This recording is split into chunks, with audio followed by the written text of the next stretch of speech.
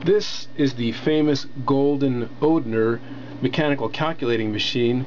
It's an all-brass pinwheel style calculator, and here is the manufacturer's mark. It's original Odhner and made in Sweden.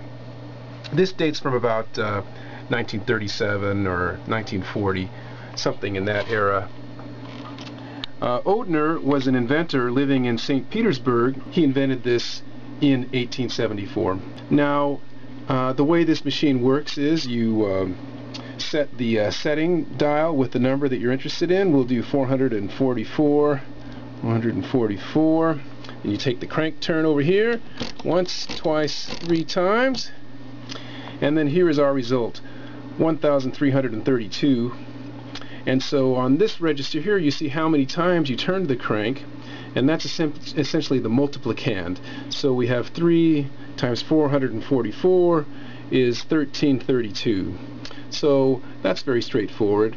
Now you can perform more complicated calculations. You can move the carriage over once, twice, 3 times, 4 times, 5 times, and then we can turn the crank 3 more times, once, twice, 3 times.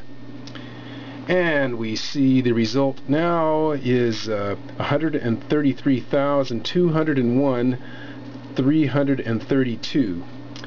And the total number of turns is 300,003 turns. And so 300,003 times 444 is this result. Now if you want to put the calculator back into neutral position for a new calculation, then we spin this right here, that sets it back to 0, spin this, sets it back to 0, and we bring our settings sliders back up to 0. It's a beautiful machine, and I'm extremely proud of it. The all brass finish is very rare among pinwheel style machines of this type.